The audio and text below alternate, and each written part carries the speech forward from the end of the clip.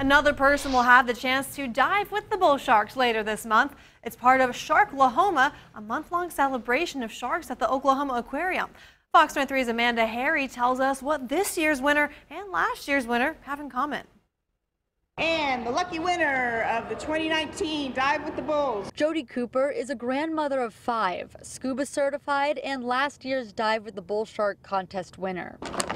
She was back at the aquarium today to pick this year's winner. It was definitely an experience of a lifetime. She says after a year, she still remembers what it was like to be in the tank. This, acute awareness that there's 10 bull sharks in captivity in there, and this is their home. She says she appreciates the sharks and will never forget being so close. The wildlife down there can't come out here and interact with us. So just the interaction, just of being there and the respect for that, and just being in awe of all the beautiful nature.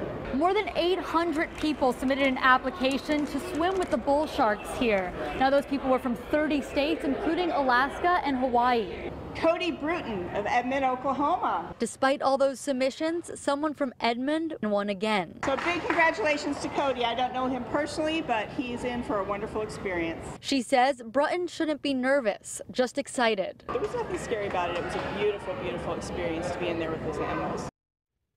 Now, the dive will take place at the aquarium on July 26th. They do expect to do the drawing again next year.